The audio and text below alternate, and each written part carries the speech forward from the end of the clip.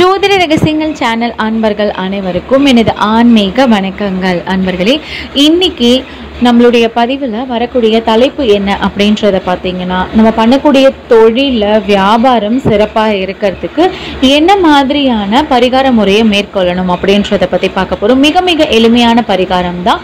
வாங்க அன்பர்களே, நம்ம பதிவுக்குள்ளே போகலாம். நம்மளுக்கு தொழிலில் நடக்கக்கூடிய பல விஷயங்கள் நன்மையாக இருக்கணும் அப்படின்னா, சின்ன சின்ன விஷயத்தை நம்ம நம்மளால் முடிஞ்ச அளவுக்கு முயற்சி பண்ணி மாற்றினாலே பல நன்மைகள் நடக்கும்.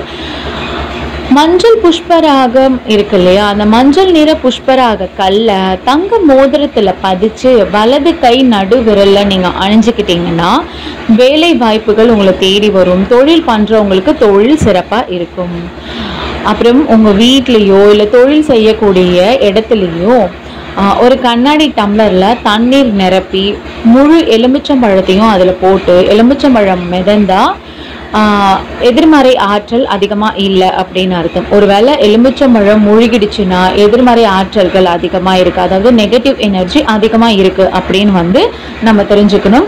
அந்த எதிர்மறை ஆற்றல் குறையறதுக்கு சில வழிமுறைகள் இருக்குது. மிக எளிமையானது தான். ஒரு 6 இருக்குது. அதை நீங்கள் பின்பற்றினீங்க அப்படின்னா உங்களுக்கு கொஞ்சம் மாறுதல்கள் ஏற்படும். அது என்ன அப்படின்னா, தினமும் காலையிலையும் மாலையிலையும் நிச்சயமாக நீங்கள் விளக்கேற்றணும். அது வீடாக இருந்தாலும் சரி, தொழில் பண்ணக்கூடிய ஸ்தாபனம் இடமா இருந்தாலும் சரி, நீங்கள் அங்கே பண்ணணும். டெய்லி விளக்கேற்றணும், காலையிலையும் மாலையிலையும்.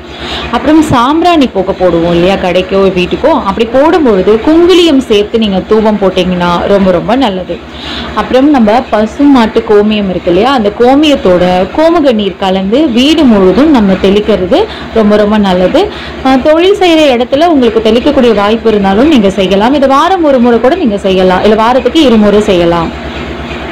அப்புறம் பழைய பொருட்கள் ஏதாவது இருந்தால் அகற்றுறது ரொம்ப ரொம்ப நல்லது. முடிஞ்ச அளவுக்கு நம்ம இருக்கக்கூடிய இடத்த கொஞ்சம் காலியாக இருக்கிற மாதிரி வச்சுக்கிட்டோம்னா நல்லது. ஏன்னா நம்ம உபயோகப்படுத்தக்கூடிய சின்ன சின்ன பொருட்களில் கூட எனர்ஜி சொல்லக்கூடிய ஆற்றல்கள் இருக்கும்.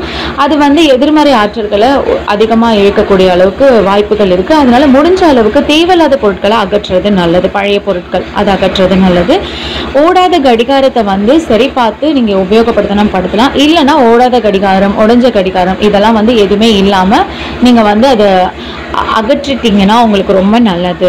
அப்புறம் ஒழுகும் பைப்பு, அதாவது பைப்லேருந்து தண்ணி ஒழுகிக்கிட்டே சொட்டிகிட்டே இருக்கும் இல்லையா, அதை கொஞ்சம் சரி பார்த்து அந்த தண்ணீர் வீணாகாத மாதிரியோ இல்லைன்னா சொட்டிகிட்டே இருக்கிற மாதிரி இல்லாத அளவுக்கு சரி செஞ்சு வச்சுக்கிட்டிங்கன்னா ரொம்ப ரொம்ப நல்லது. இந்த மாதிரி சின்ன சின்ன விஷயங்களை நீங்கள் மேற்கொள்ளும் பொழுது கண்டிப்பாக சில மாற்றங்கள் ஏற்படும். அப்புறம் தொழில் வியாபார வசியம்னு சொல்லுவாங்க. அதாவது நம்ம தொழில் வியாபாரத்தில் ஏற்படக்கூடிய முடக்கம், தடை, தடங்கள், வியாபாரம் இல்லாமல் இருக்கிறது, நம்ம வேலை செய்கிற ஆட்களால் பிரச்சனை, தொழில் வியாபாரம் நடக்கக்கூடிய இடத்துல திருஷ்டி கோளாறு, இந்த வாஸ்து கோளாறு, இந்த மாதிரியான பிரச்சனையெல்லாம் நம்ம சரி பண்ணணும் அப்படின்னா உங்களுடைய வியாபாரத்துக்கு உண்டான எந்திர தகடு, அதாவது தொழில் வியாபார வசிய எந்திர தகடும் இல்லைன்னா தொழில் வசிய மை, தாயத்து இந்த மாதிரி இருக்கும். இதை நீங்கள் முறையான சரியாக இருக்கக்கூடிய இடத்துல பார்த்து சரியானதாக நீங்கள் வாங்கி உங்களுடைய தொழில் செய்யக்கூடிய இடத்துல வச்சிங்க அப்படின்னா கண்டிப்பாக உங்களுக்கு பல நன்மையான விஷயங்கள் நடக்கும் தொழில் ரீதியாக. அன்பர்களே, இப்போ நான் சொன்ன இந்த பதிவில் வந்த தகவல் மிக எளிமையானது தான்.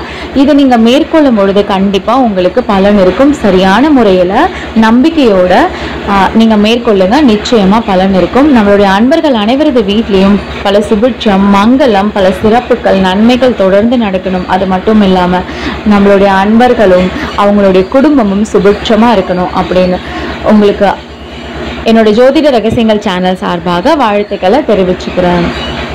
இந்த வீடியோ பிடிச்சிருந்ததுன்னா லைக் பண்ணுங்கள், ஷேர் பண்ணுங்கள், கமெண்ட் பாக்ஸில் கமெண்ட் பண்ணுங்கள். அன்பர்களே, நம்ம சேனலை மறக்காமல் சப்ஸ்கிரைப் பண்ணுங்கள். அப்போ தான் இந்த மாதிரியான பதிவுகள் உங்களுக்கு தொடர்ந்து வந்துட்டே இருக்கும். நன்றி, வணக்கம். ஓம் நம சிவாய, ஓம் அகதீசாய நமக.